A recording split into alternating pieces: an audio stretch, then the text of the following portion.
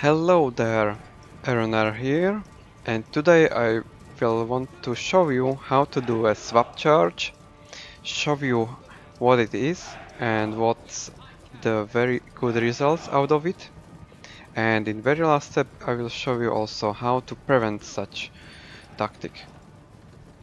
So,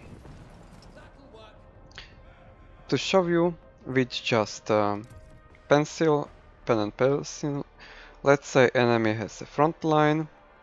We have also front line and some chargers in reserve. So our goal is to charge with our front line. So there will be two front lines fighting each other. Then we will pull back our front line, and with our chargers in reserve we are going to charge them. And in this replay you will see how much difference does it make and how important is it doing in the Troy. So the very first step is that I will bring Dardanian rebels. They will be just fighting and most likely they are going to lose, but they are here to eat enemy charge.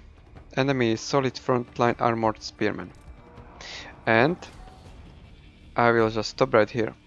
How to execute swap charge is very simple. You can start with the charger when you have enough distance. You just right click and that's it. Then on next step is to select your front lines and right click behind to go back. So same thing we are going to do here. We are charging, and very important detail, enemy is chasing our rebel and our rebels are going behind sworn fighters. So enemy armored spearman is not charging and we are going to very nicely. Let me show you the number of kills. We already have 3-4 kills just on very start. Enemies does not have any charge bonus, we do.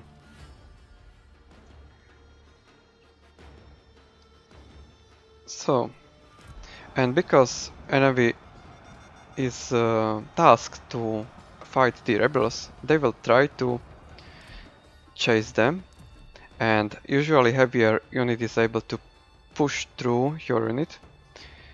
So this can happen, and that's perfect for you to bring them back, so the result will be very devastating. Look at the 6 defense. They are going to die very quickly. And what happened on this other side?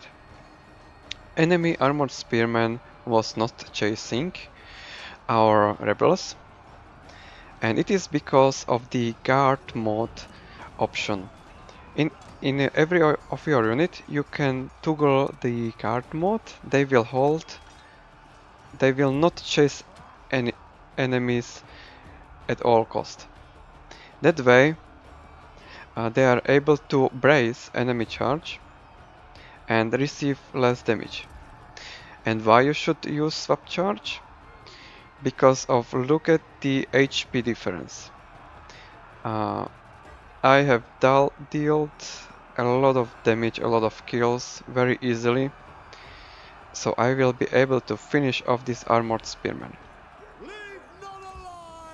Yes, one is routing, Your warriors are losing heart. the next one is routing as well. To counter this swap charge, yes, you should use the guard mode, and when I speed this up, you will see that armored spearmen not just only survive, they are going to win this battle. They were not blindly chasing, they were not countercharged. Have been routed.